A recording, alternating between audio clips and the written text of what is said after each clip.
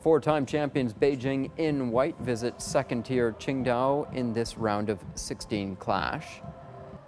The visitors open the scoring in the 17th minute when captain Yu Dabao heads to Abreu, and he taps in his first goal for the capital club.